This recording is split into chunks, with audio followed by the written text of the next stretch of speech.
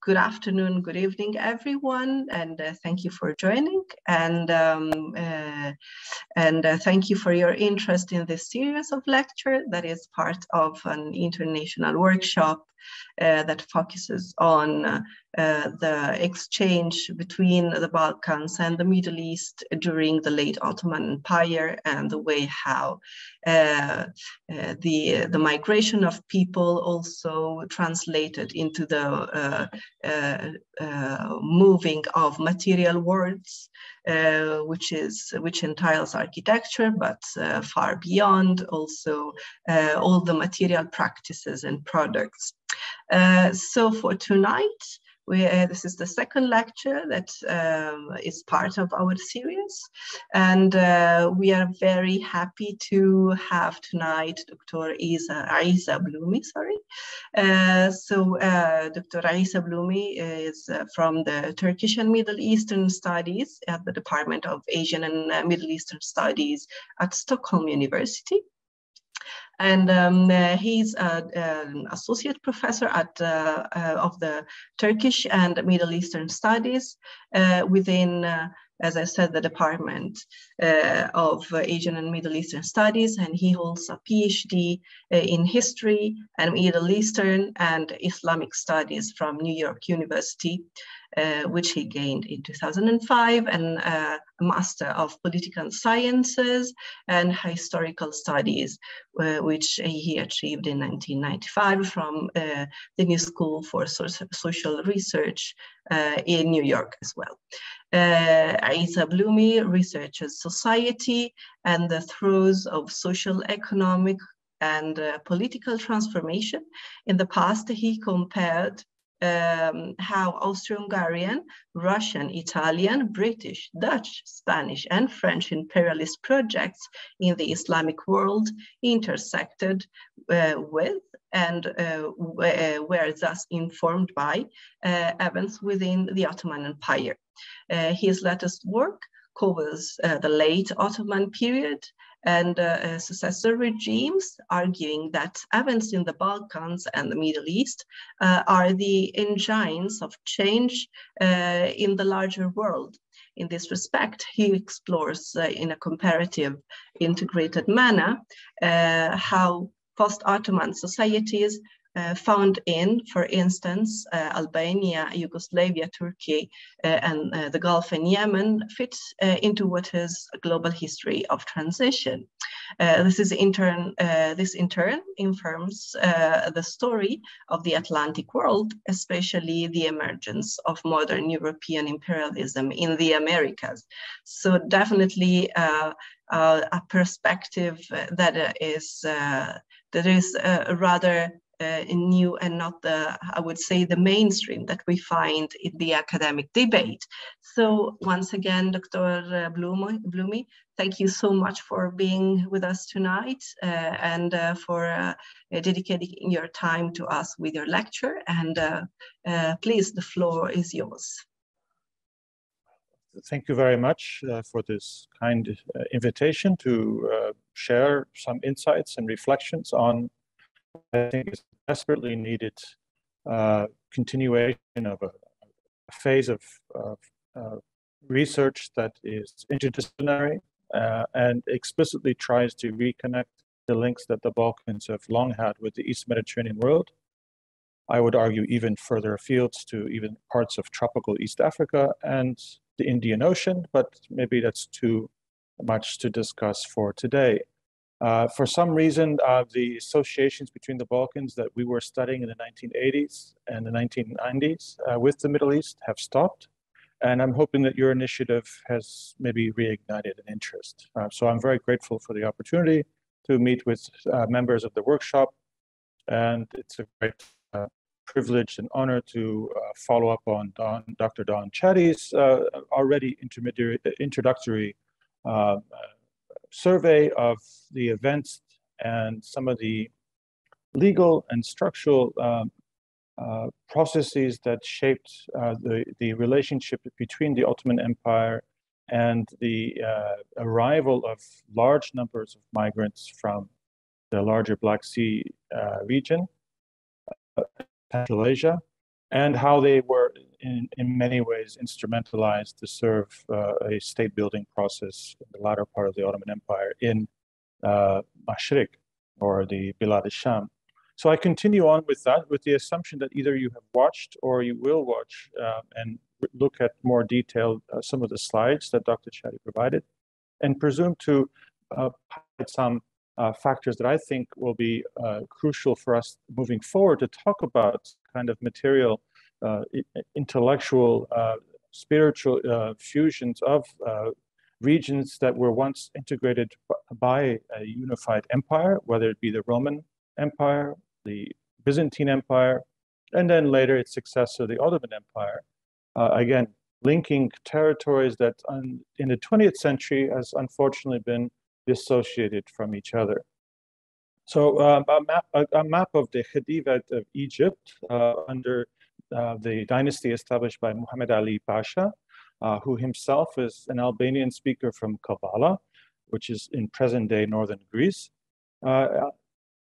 took the shape on the maps by the beginning of the 1830s in ways that are very instructive to what I wish to propose for the larger presentation on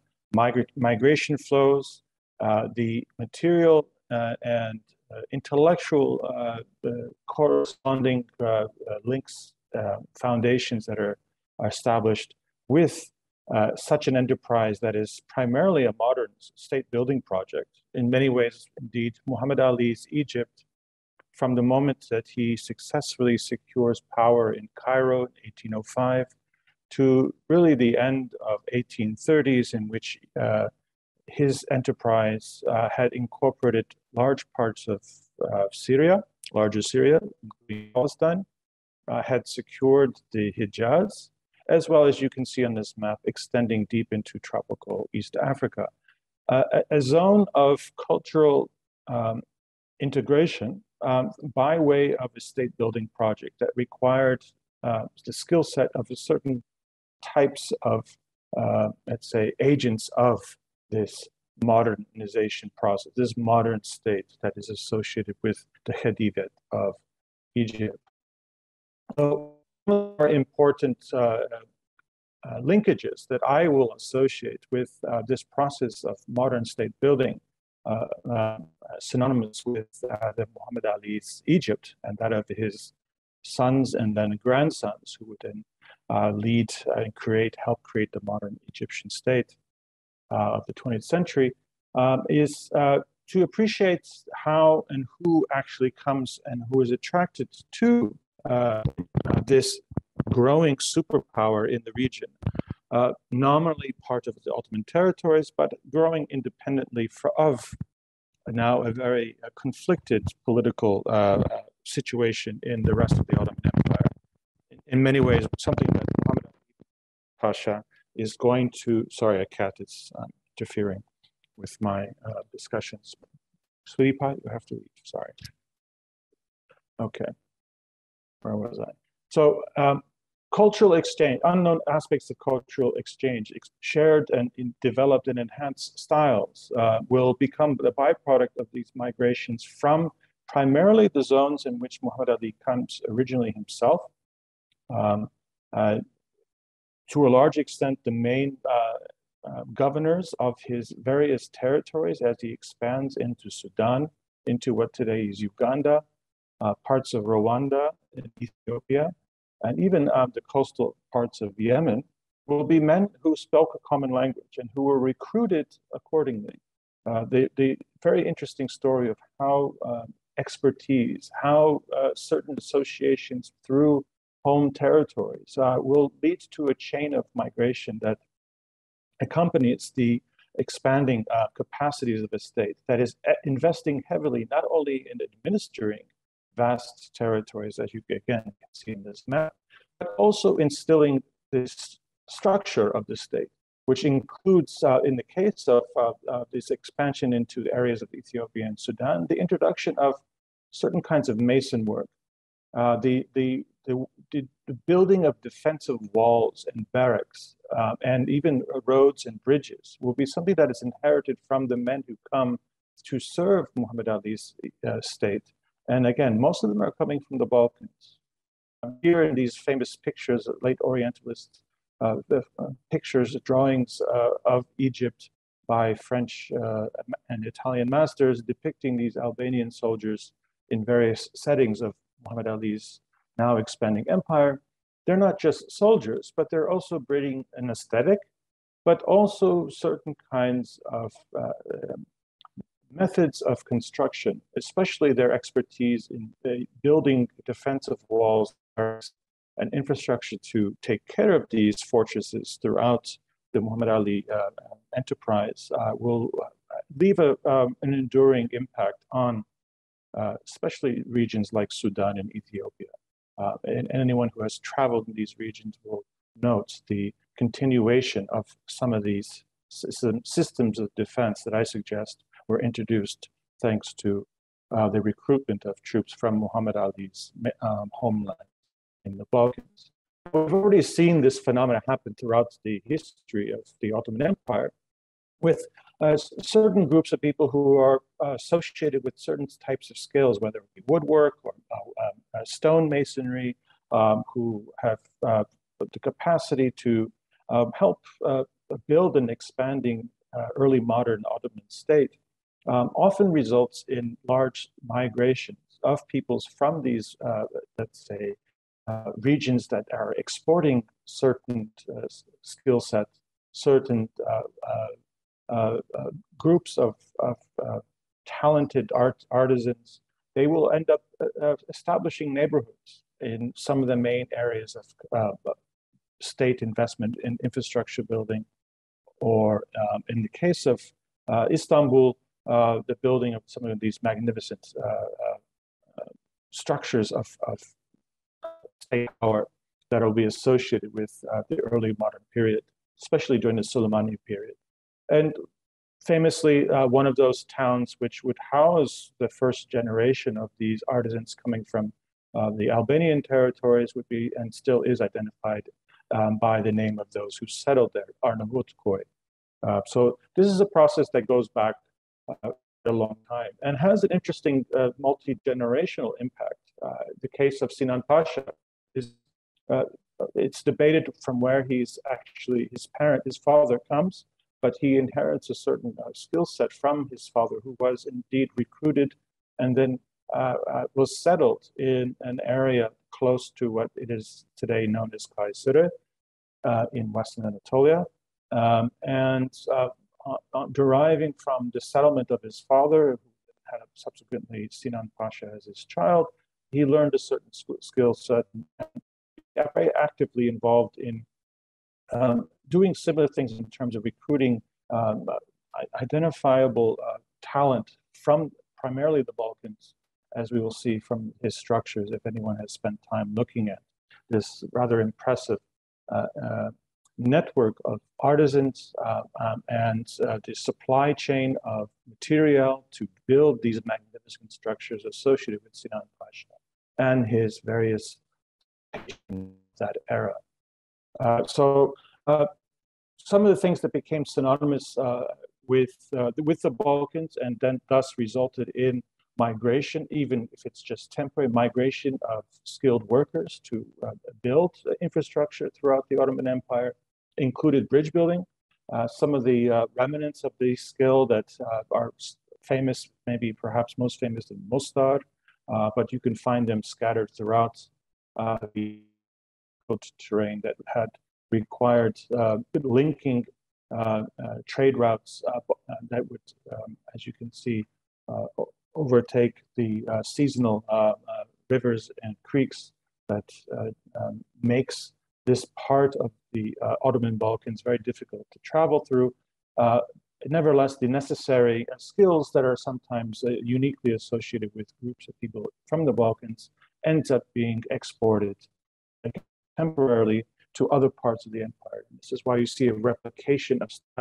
building technique with even the material itself, sometimes imported from the districts from which these skilled architects and engineers come. And some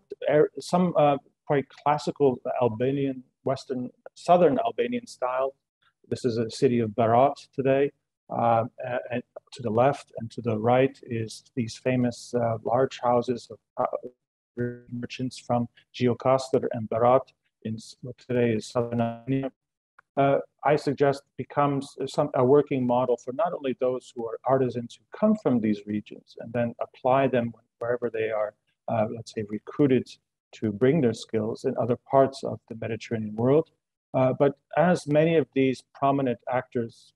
come from the Balkans and then establish themselves as governors, as military commanders, who come and settled in other parts, especially the Mashriq region, during the course of the 19th and early 20th century. They will sometimes even bring references to their homeland and actually commission the construction of homes that will replicate what they had back home. As again, as Don Chadi yesterday suggested, or 2 days ago suggested, with the case of Circassians migrating to the region. Some more pictures that give you a sense of the what is understood to be unique styles, from the woodworking in the interiors to the patterning of the paintings on the sides. This mafraj, space of sometimes understood as quite private, but also public spaces in which one could see it from the streets, the interactions of people. Very distinctive from another region of where Albanians and their neighbors inhabit, which would be associated with these kule, or these fortress homes, where in which extended families would live in multiple storied homes, which would be easily defended from rival families or indeed invading armies. And this becomes also a style synonymous with this region, which requires considerable skill and may have been part of some of the expertise and aesthetic that was brought by soldiers from these regions, artisans from these regions, when they find themselves either involuntarily expelled from their homelands and end up as refugees in other parts of the Ottoman Empire or in the post-Ottoman world, or as temporary mercenaries elsewhere. You see similar architecture in parts of southern Italy, where many Albanians, peoples of this part of the Balkans, migrated in the 15th and 16th century. So the continuity and the expansion of certain styles that seem to be something that may be worthy of exploring further. Other crucial elements that links the Balkans with, especially Bilad Sham in the modern era, are the actual governors in this transitional phase or period, what would be identified as the Tanzimat era in the Ottoman context. Certain concessions given to the great powers as the Ottoman becomes increasingly dependent on global, especially European and North American finance, leads to these concessions given in the 1860s, known as the Mutar al-Sharifa era, in which Ottoman Catholics would be required to govern areas that were deemed under French protection, needed to be protected from the mishaps or the misgovernance of Muslims or non-Catholics. So one of the only areas in which the Ottoman Empire could provide those kinds of governors that satisfy these demands were, in fact, from these same areas that I showed you pictures of, especially in the areas around the port city of Shkodër, which is currently on the northern part of Albania that borders Montenegro. And this individual, Vasa Pasha, who was earlier a governor of Sarajevo, made his fortune through his connections, his trans-Adriatic connections with Italy, was indeed educated in Italy, and brings with him, when he's elected to be governor of Mount Lebanon, he brings a certain esprit of governance that reflects the emerging republicanism of the unified Italian state, and accordingly brings, through his networks, recruits a number of people from his immediate homeland region, but also the larger Adriatic world. And that has, I would suggest, an interesting contributions to how Mount Lebanon, the commercial and transport networks are going to be drawn out, how money is going to be spent to develop the port of Beirut. And these are also, I think, areas of further exploration if someone is interested. This is a period that corresponds also with the dramatic transformations of the Western Syrian economy, the arrival of private investors who are now allowed, thanks to the 1858 concessions given by a nearly bankrupted Ottoman state, for foreigners to go and buy properties, had dramatic consequences, as we know, with the case of Palestine, but also Western Syria, in which large numbers of Syrian peasants were uprooted from their lands. Much of the land became converted to produce industrial crops, whether they be cotton, and leading, or other things like oranges, citrus, leading to an initial phase of migration to urban areas in which factories were built and is readily available cheap labor was exploited, and then ultimately migration of especially men to these growing opportunities to find work in the Americas, whether it be serving as colonizers of North America, or in these still underpopulated regions of Brazil, Argentina, Chile, etc. And so this is a period of synonymous with the rise of this Mutasafaria, which sees a new wave of Balkan migrants, mostly following the coattails of fellow Albanians, fellow Greeks who are now expected to help service a integration of this region into the globally modern economy. So I will move quickly away, but just to note that also other important artisan skill sets that are synonymous with this part of the Western Balkans includes metalworks and guns, and armament industry, which these are works of art, would ultimately become transformed and mass-produced by German and Belgium companies. But until this 1870s period of which I spoke, the artisans who were going to build weapons, whether it be from Muhammad Ali's state or indeed in some parts of the Ottoman Syria, were also imported from Balkan, with a certain aesthetic and style that may or may not also reflect in some areas where they settled in the Bilad al-Sham. Another very interesting figure who I know quite a bit from the context of him being a nationalist poet in Albanian language, Filip Shiroka, himself, again, a Catholic who moved to Beirut at the behest of his fellow countryman, this governor of Mount Lebanon, Vasa Pasha, I showed you a picture of before. And he would ultimately spend the rest of his life in Beirut,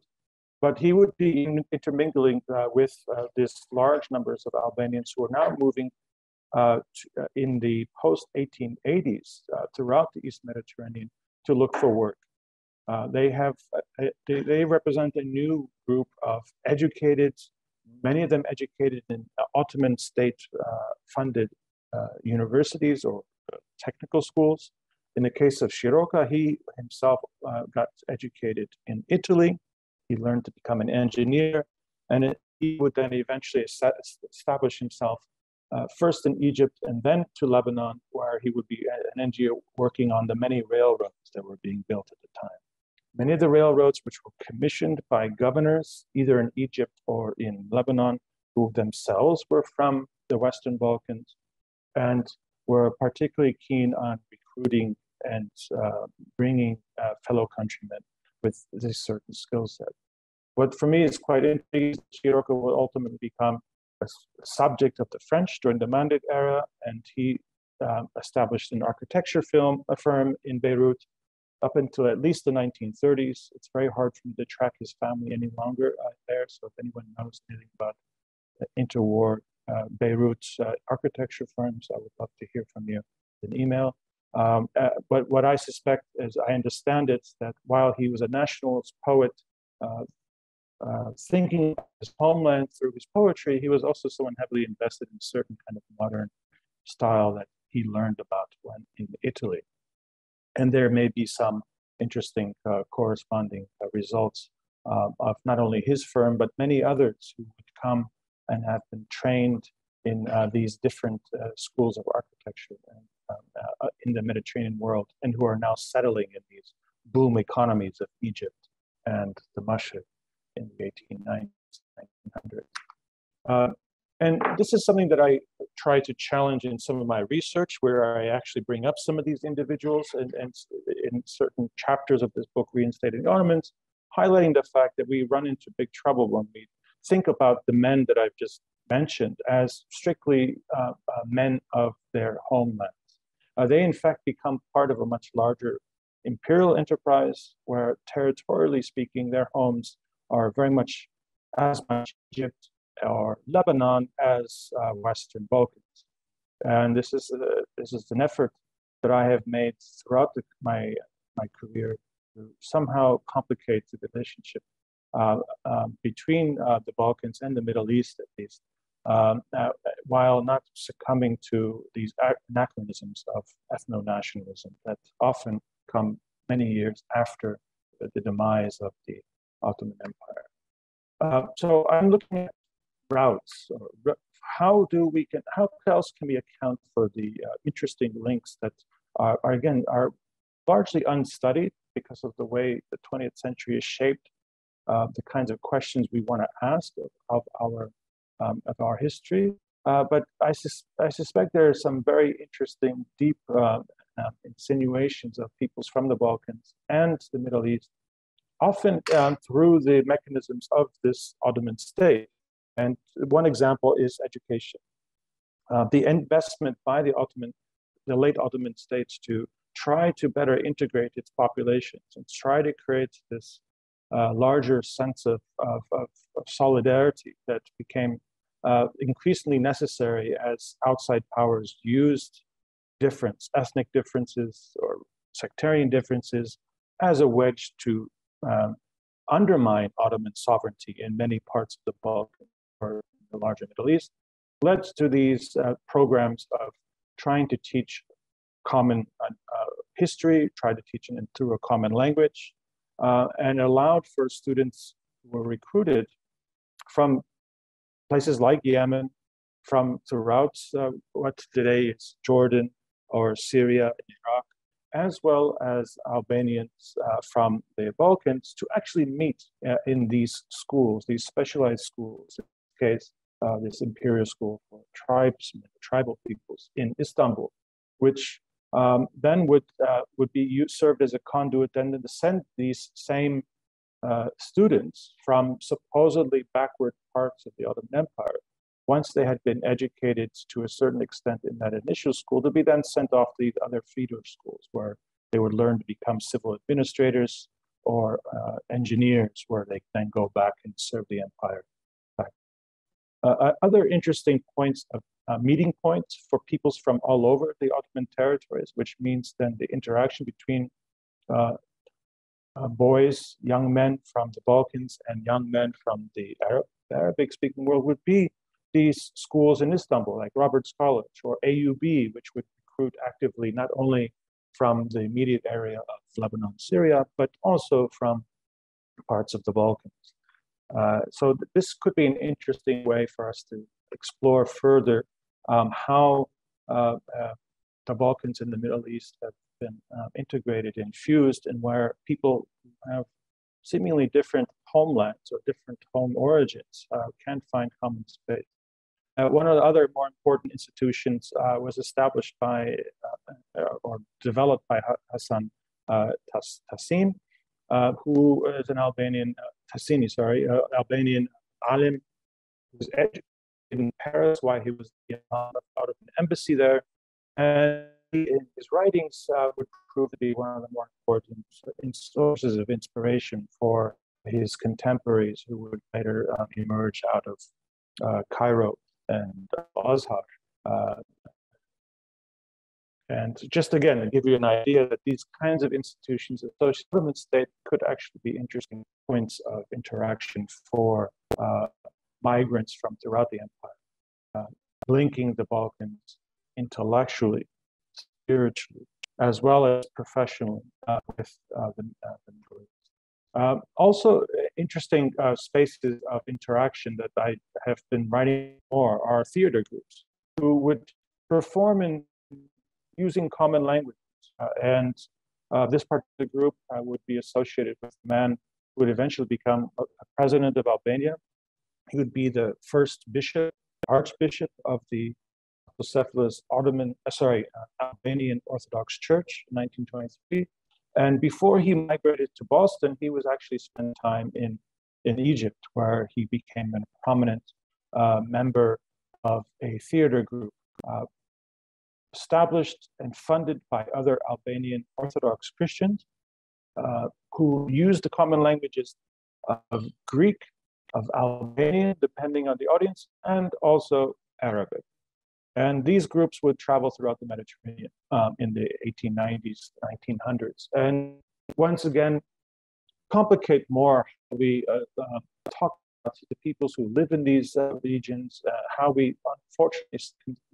insist on using ethno-national identities or language politics as somehow a criteria for dividing and understanding these communities as separate, where in fact, the Italian workers, the Maltese workers, the Greeks, the Albanians, the Bosniaks, the Montenegrins who would come to Egypt to help, for instance, build roads, establish railroads, build the Suez Canal, which throughout the 1860s will require hundreds of thousands of migrant workers to come, would also require some kind of relief, some kind of entertainment. There would be newspapers that would emerge. There would be these theater groups that would entertain these migrant workers. And this would be a space for a common sharing, a learning of each other's cultures, sometimes even using the crude stereotypes that circulate these communities. And studying theater groups, I think, is a wonderful way for us to getting into more what this whole workshop is about. Exploring the theater material, the cultural material references that shape sometimes the architecture of the Middle East and the Balkans of this period. Just to remind everyone the larger historical context of this period, the Ottoman Empire is increasingly being torn at the seams by outsiders who see windows of opportunity to exploit so-called ethnic differences. Meantime, the Ottoman Empire's attempts to address this while also suffering from bankruptcy due to borrowing heavily from these same Western powers led to ideological transformations of Ottoman society. The stress of constitutionalism, embracing these ideas that had secured revolutionary support in in Italy, in parts of Greece, in Spain, would also translate amongst those who would travel back from Europe, especially, or from the Americas, come back to their Ottoman Balkan homelands, come back to the Middle East, and serve as revolutionaries to support the Committee of Union and Progress demand for constitutionalism. And one of their famous units who actually initiated the revolt in 1908 that led to the reinstatement of the constitution that was promising to help the larger Ottoman Empire meeting in sessions of parliament where Arabs, Armenians, Circassians, Albanians, Jews, Christians, Muslims would meet and share a common enterprise called the Ottoman Empire as a constitutional monarchy. And it was initiated by a military unit that was led by Major Ahmed Niazi, an Albanian himself, but he actually had Arab soldiers in his units who fought, and some of them died to push this idea, Ottomanism, of a constitutional regime moving forward. And so this idea that we look at the rest of the world as the rest of the Muslim world as being colonized by European capitalist powers, but the Ottoman Empire, if they can somehow embrace this harmony, where somehow the Balkans and the Mashriq can cohabitate and stop pushing and pursuing these agendas of ethno-nationalism, this demand for separation from the larger empire that the Ottoman Empire can provide, can serve as a home for all of these disparate communities. And indeed, we're promoting the idea of a unified society. And that could be reflected in a number of ways. Obviously, through these schools, an opportunity to actually teach a certain style that becomes synonymous with late Ottoman architecture, for instance. Another important dynamic that is reflective of how this Ottoman spree, maybe there was a line of logic that Balkan peoples and peoples of the Middle East were in fact part of the same society, the same project, was in fact taking place in the diasporas, which I would identify in this book, Ottoman refugees, as an Ottoman diaspora that was moving back and forth from breaking apart along ethno-national lines as well as along class lines, but all times regenerating to becoming a unified enterprise that brought Albanians, for instance, with people from Syria, people from Palestine together for common cause. This starts bringing into all kinds of questions that I don't necessarily have time to cover here, but in the case of, for instance, in newspapers you could find in Trieste, Albanian newspapers, there were open calls to stop the migration from Ottoman Albania to the Americas, that in fact this depletion of manpower, even though many of these men would come back quite wealthy, they would often go for many, many years, sometimes never coming back. And this was considered right before the Balkan Wars of 1912, a net loss for the Ottoman society. So there were actually attempts in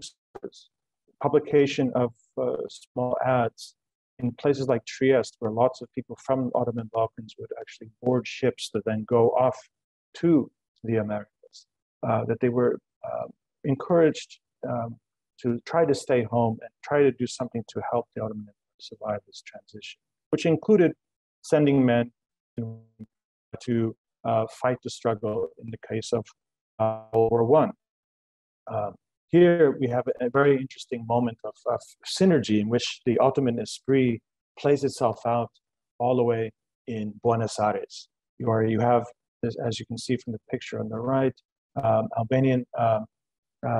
society, even though Albania is now occupied by European Balkan powers,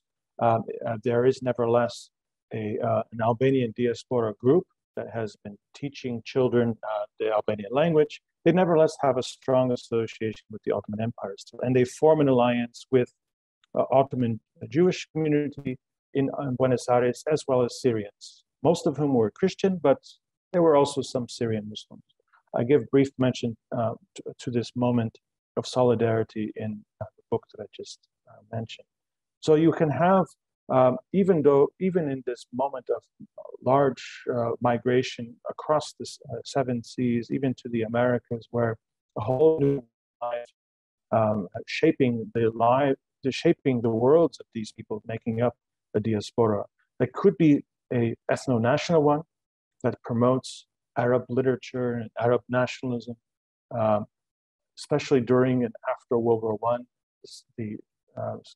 The competing ideas of what would be best for the homeland, whether it be occupation by the British or French, or resistance to that effort.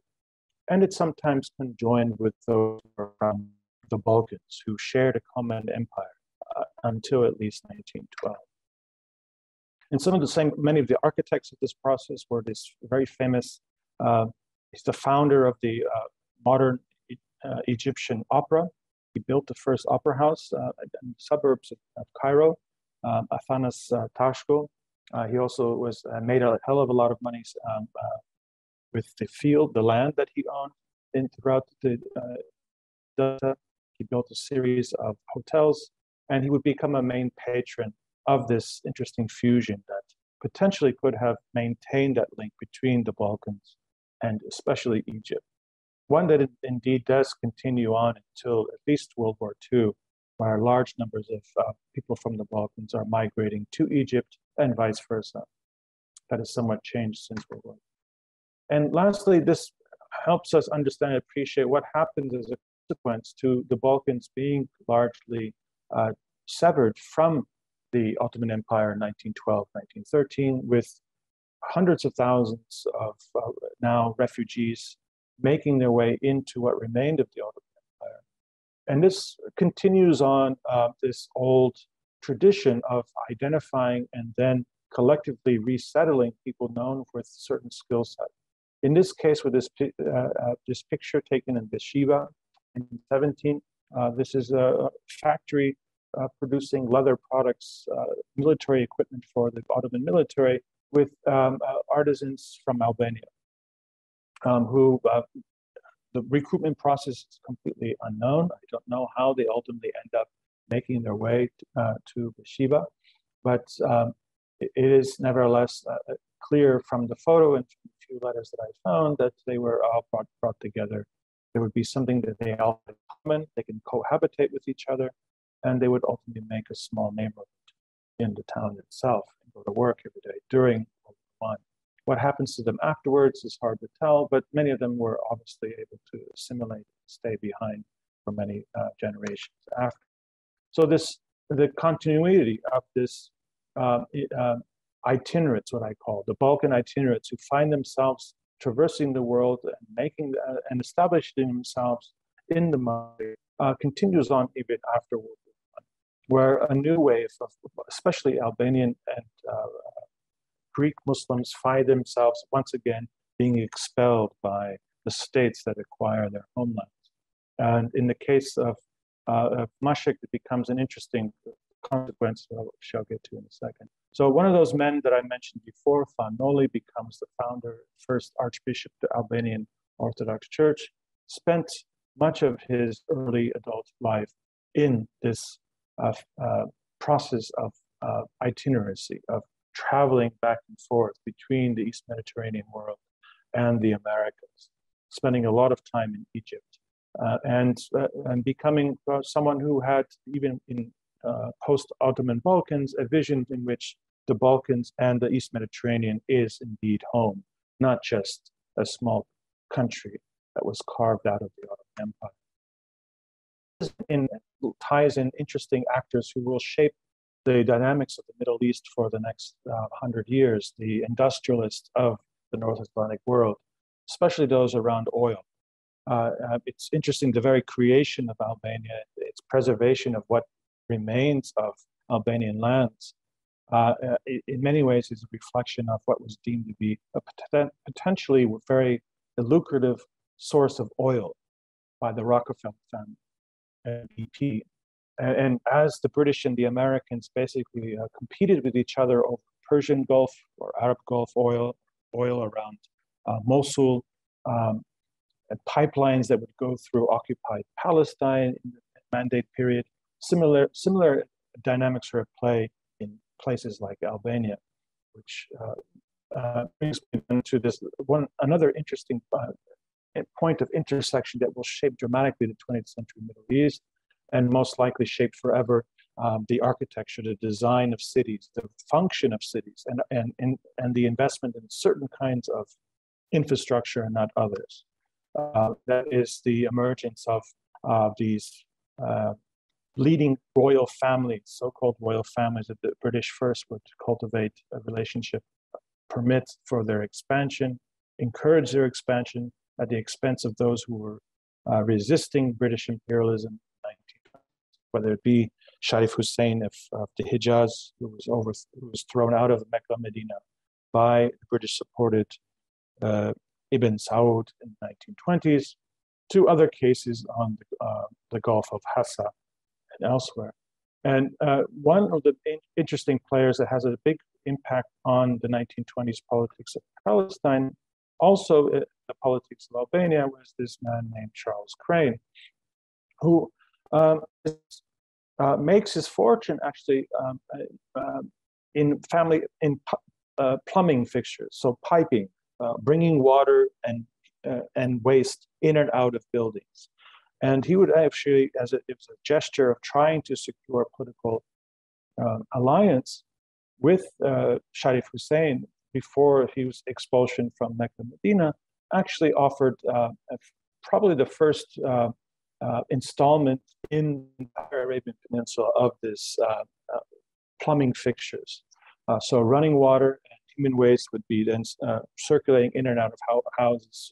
here on out. And he spent a considerable amount of energy and money trying to influence the fate of Palestine.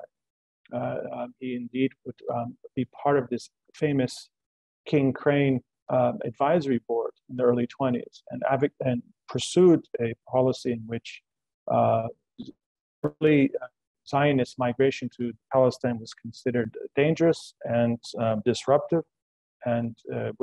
he did not, in his reports, support the continued migration to the region by European Jews. And he also, in interesting ways, is also very much invested in Yemen. He, through his chief engineer, who will be the founder, by the way, of Aramco later on, was using these new technologies of piping, of valves, offering the Imam of North Yemen his philanthropic works, his offer of trying to bring new technologies to seemingly backward societies that are using antiquated farming techniques. And the idea that pipelines would become part of the future infrastructure certainly transforms how engineers approach the construction of roads, of the questions of delivering water to new areas of population, of expansion, will transform, obviously, according to the availability of this new kind of technology of pipes and pumps that it is thanks to this Crane and his chief engineer, Twitchell, who again will be the founder of Aramco once he is thrown out of Yemen by the Imam, who does not trust the intentions of these people in the 1920s. Why are they running around drilling holes into the ground? And it was clearly they were also looking for oil. So all these things play an important part in shaping how our cities are built in the Middle East. Now, one other group of itinerates from the Balkans who will have dramatic impact on not only Bilad al-Sham, but also the larger Islamic world, will be these Albanians who settled in Damascus after the crisis of the 1920s, when so many of them were being expelled from their homelands due to sectarian politics in Yugoslavia, Greece. His story, I don't want to dwell on because definitely have run out of time. He nevertheless becomes now synonymous with this new era of Salafism, of Hadith scholarship. He will at some point become associated with a whole generation of scholars who until recently were quite predominant throughout the larger Islamic world, and gives you a sense of how the Balkans and the Middle East, by way of the migration dynamic, can actually then lead to global transition, where Albani and then countrymen who come a little later to Damascus, or his family would become synonymous with certain formulas of training and studying Hadith and the dissemination of Islam in new ways throughout the 20th century. So there are many aspects that we can look at the relationship between the Balkans and the Middle East through this prism of cultural, intellectual, even material and human resources moving back and forth. And I would suggest that in the future, I'm hoping that some scholars, maybe in this workshop or elsewhere, can start pursuing and thinking again, using some of these aspects perhaps that consider the very rich history that extends to the modern era, which becomes coterminous to the emergence of the modern era in the larger world as well. So thank you very much. I now end my presentation slides. You can see I spent maybe a little bit more time than I wanted, but inshallah there'll be some energy left for some questions. If not, I can also just be quiet. First of all, I'd like to thank you very, very much for this great presentation that is immensely rich. I definitely enjoyed it so much. I'd like first to open the floor for questions, if we have some, perhaps, or if the audience is still trying to kind of collect their thoughts. But definitely, I perhaps will take a second to just reflect on what you just presented, or at least part of it. That indeed, one of the, I think perhaps the main aim for this workshop and series of lectures is to open again a discussion about reorienting a little bit the perspective, the focus of history. So insofar, the main or the dominating perspective on history is kind of focused on the West, and perhaps the way it influenced other countries, but instead we are trying to shift the focus on the relationships and the exchange, the mutual exchange that you have just shown from different parts of the world. So that we're not just provinces nor receivers, but they were very much producers and produced thoughts, and definitely were crucial for the world balance. And you have just shown how certain dynamics or even just figures are still influencing our contemporary world. So definitely we hope that this workshop is just a beginning of a longer exchange that from our hand in Palestine especially, we are starting by digging into archives that were not open to the public, and most of them are private, so privately owned by families trying to search for more of these figures and persons that actually built the country and that studied abroad or came from abroad, and they are out of the historical records. I'd like to ask to the floor if we have questions, perhaps. So I think we have one. Okay, so would you please unmute? Okay, thank you very much, Dr. Blumi. It was very inspiring, and I think you triggered many questions in my head, especially that recently I'm very interested in this period of the last maybe 70 years of the Ottoman Empire. So starting from Tanzimat until now, but you opened my eyes on the things that happened a bit before with the Muhammad Ali Republic. So my question is, in most of your input, we have seen examples of sharing in one direction. So it's from Balkan to the Middle East. What about the other way around?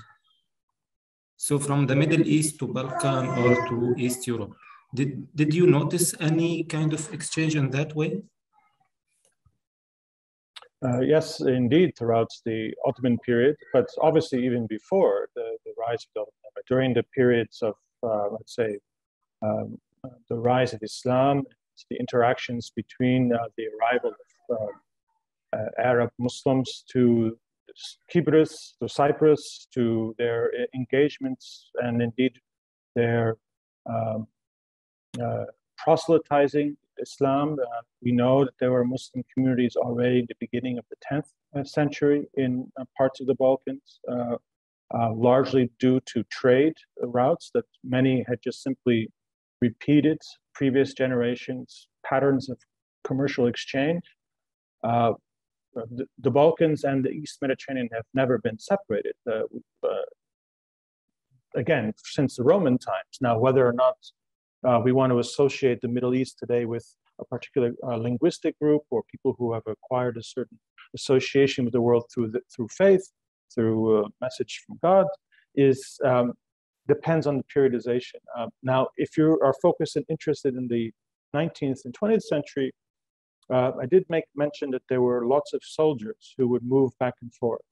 So one of the sad ironies of the late Ottoman period, in which it starts to lose wars, especially in the Balkan Wars, is that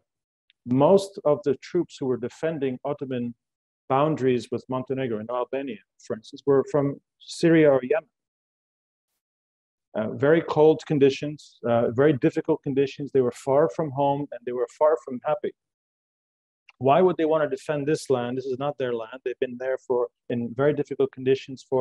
and vice versa. Many people from this region were sent to Yemen as soldiers.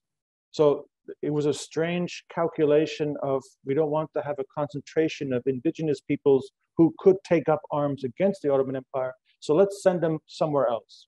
to defend the empire. And that was a big mistake in retrospect, that if you had people defending their own lands, there would be much less likely a military defeat that was relatively easy on behalf of the Serbs or the Serbian state or the Greek state in this interim period, because the soldiers were mostly not from the Balkans. And many Arab men died in this part of the Ottoman Empire. Did that have an impact, as suggested with those who were recruited by Muhammad Ali, for instance, to go and help govern Sudan? At this stage of the Ottoman Empire, because of the way the military was so centralized, if you were a foot soldier and you were forced to join the Ottoman military as part of your civic requirement, unless you were a general or a high officer, you would not have much role to play in anything other than being a soldier, a consumer of products, of food. You may have some interaction with the immediate population around you. We do have interesting pictures of occasionally members of the Ottoman army who are from Palestine or from Syria, who are walking in these civilian spaces before the war. Some may have married, but it's very hard to track. So in this modern era, the Balkans is the net exporter of large numbers of people. Those who are coming from the Middle East, let's say, or the Arabic-speaking world, are going to be coming as soldiers or as one or two individual merchants, or who may be on ships and then go back. It's a very different migratory system of exchange at this stage. So again, you have this skilled set groups who are being sent and recruited, because already in Mashriq there are people from the Balkans by way of the Ottoman Empire. The Ottoman Empire's military elite, it's elite in these universities, as I showed with the case of Tahrir, they're